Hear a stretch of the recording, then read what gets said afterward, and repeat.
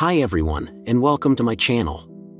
Today, we're going to be talking about the Hadalpelagic zone, the deepest layer of the ocean.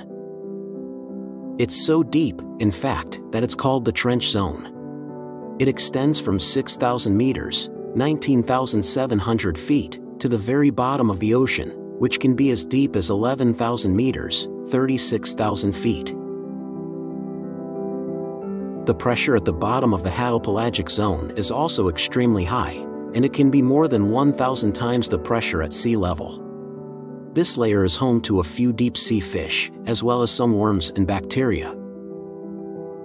The creatures that live in the Hadalpelagic zone are adapted to the extreme pressure and darkness. For example, some fish have bioluminescent organs that help them attract prey.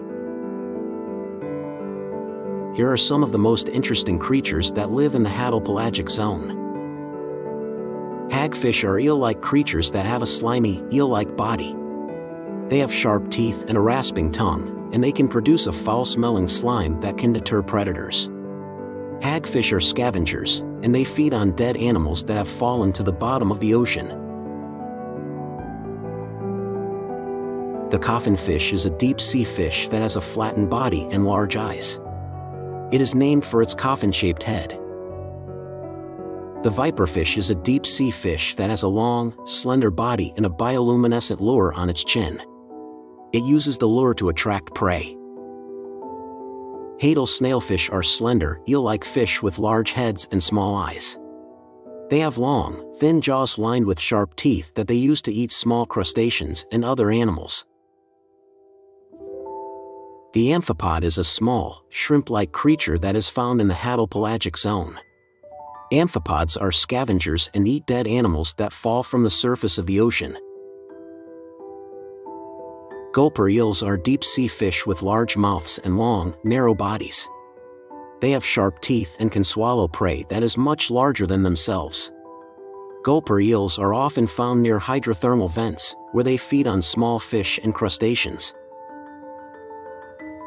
Cusk eels are characterized by their long, slender bodies and their eel-like appearance. Cusk eels can grow up to 6 feet, 1.8 meters, long, and they have a large mouth with sharp teeth. Cusk eels are predators, and they feed on a variety of small animals, including fish, squid, and crustaceans. The Hadalpelagic zone is a mysterious and fascinating place. We are still learning about the creatures that live there, and there are sure to be many more amazing discoveries in the future. Thanks for watching. I hope you enjoyed learning about the Hadalpelagic zone and the creatures that live there.